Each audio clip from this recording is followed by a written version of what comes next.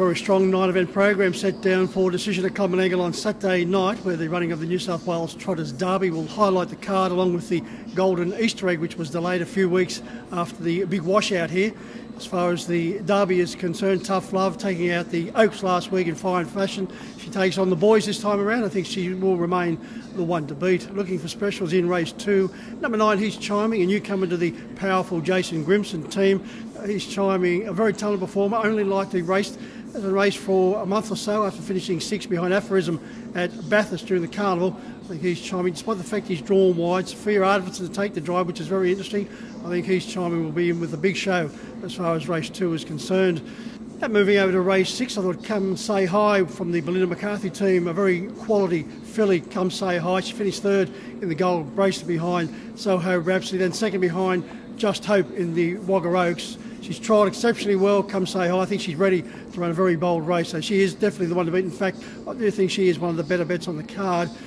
Over to race 7, the handicap event, the Bulli Trotters Cup, and I like the performance of Gus and Murray last week in finishing 2nd behind Kai Valley Cheap. Worked the line very strongly over the concluding stages. Now with Blake Fitzpatrick, the former Victorian, now having his first start since December 2020 last week, so he will strip fitter up to the 2,300 metres. The stand won't be a concern. Very strong behind the tapes is Gus and Murray. He's the only horse off 10 metres. His main dangers are off 20 and 30 metres, so that's a big plus in favour of a fitter Gus and Murray. I think he's certainly worth a gamble in the Bulli Trotters Cup. Then over to race 8, and here Where's Seggy? Joe Pace trains this particular performer in Victoria. Very consistent type. I think he's going to be well suited by Menangle's, coming off some very solid form back home. I think he's definitely worth a investment Where's Seggy, despite the fact he has drawn wide. But the big factor is here is James Herbertson, who's driving in outstanding form and has been for quite a while. Takes the race behind Where's Seggy. Now, having a look at the strong 12-event program at Melton on Saturday night, where the Australian Pacing Gold Bullion will highlight the card with the 3-year-old colts and geldings, where Catch a Wave is definitely the one to beat, while Just Hope is the one to beat as far as the fillies race is concerned.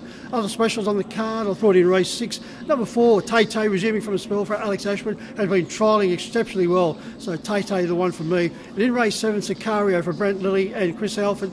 Now, Sicario has also been trialling in outstanding fashion, which would suggest he's ready to run a bold race. So they're my thoughts for both Club Menangle on Saturday night and also the 12-event program at Melton. Until next time around, good punting.